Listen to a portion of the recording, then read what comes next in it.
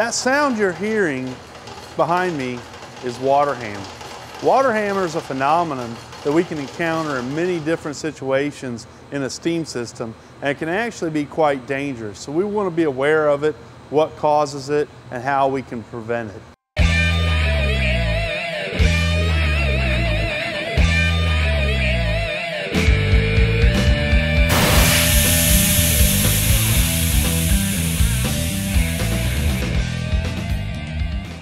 Water hammer occurs anytime we've got a mix of cold water in a line and steam.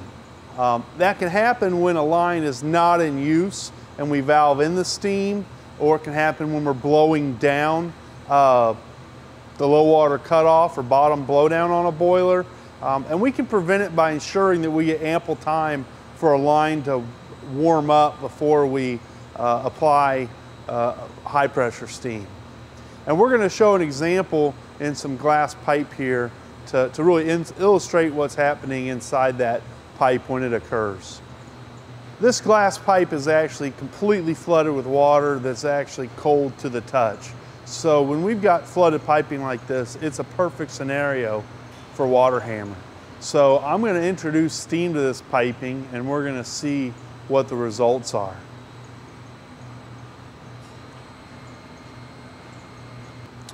What we're seeing here is the introduction of steam to this cold pipe. Anytime we allow that steam to flow into a cool area, we've got a potential for hammer. And so we'll watch this as it occurs.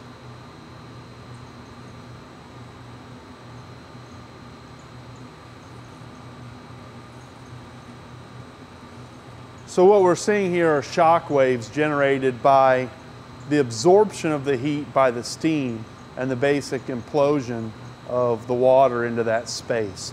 So it's actually the water refilling the space displaced by the steam that's causing the hammer sound. And we can do that, we can recreate that again one level lower.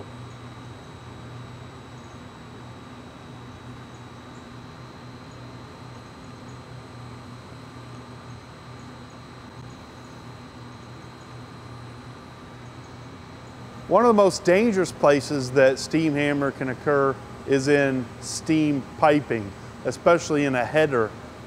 Because of the large internal volume, a massive amount of energy can be released when we have hammer occurring. So to prevent that, we use proper piping and trapping on a steam header.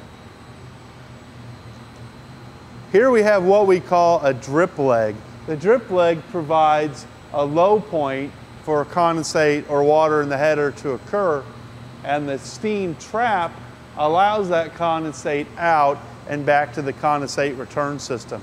So if we've got an area that's not properly trapped, it can hold a large amount of water and generate a phenomenal amount of force if hammer occurs. Another place that we can have hammer occurring is in piping during the blowdown of the boiler. But we need to blow down the boiler, so there's a way to prevent that from happening. Hammer can occur in our blowdown piping when we're doing our daily low water cutoff test. So the way that we open this valve can protect us from that. The appropriate way to do this blowdown is to first crack this valve in order to allow that steam line to preheat.